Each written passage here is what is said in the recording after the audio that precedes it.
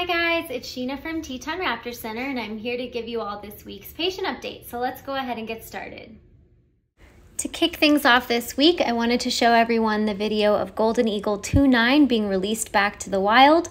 Remember, this bird came in after dealing with a subclinical lead level and a fractured coracoid, and we're all really excited to see him back in the wild.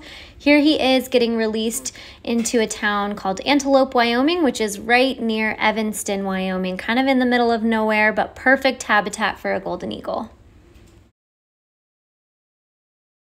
Moving right along to our current patients is Black-billed Magpie 7-2, and this juvenile magpie was found on the ground in Wilson, Wyoming with an eye infection. You can see in this next photo that the infection is actually only in her left eye. So the photo before was her right eye.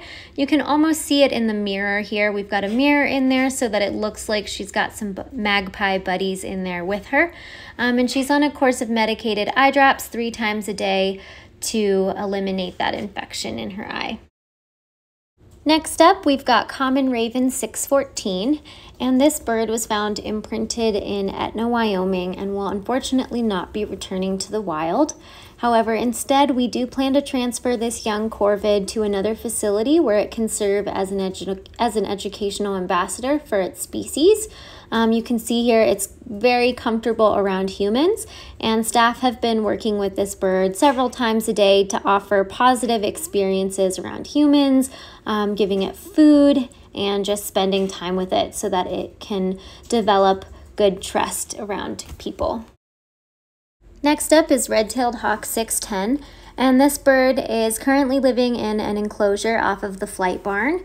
We were flying this bird, but found that this bird during flight had a slight wing droop and was flying asymmetrically, so we suspected that there could have been a wing injury that we may not have seen upon intake. Sometimes with these wing injuries, the trauma is so small and is barely seen in an x-ray, so it's oftentimes hard to diagnose until that bird starts flying. So in the meantime, we have him on cage rest as well as on a course of anti-inflammatory pain medication. He's gaining weight really nicely, and we're happy to see his body condition return to a normal and safe level. Here we have Great Horned Owl 528. And this bird is receiving cold laser therapy 2 to 3 times per week, and this will help promote healing in that right shoulder. Remember, this is the bird that was found entangled in baling twine and was just dangling from her wing. So it's still a bit sore and uncomfortable, so she's still on cage rest, but has moved to a larger enclosure where she's got more space and ability to move around. Last but not least is Bald Eagle 210, and this bird is undergoing flight conditioning in the flight barn. Although her flight isn't perfect, it's not super symmetrical, we are still seeing small improvements, and we still think she can be released.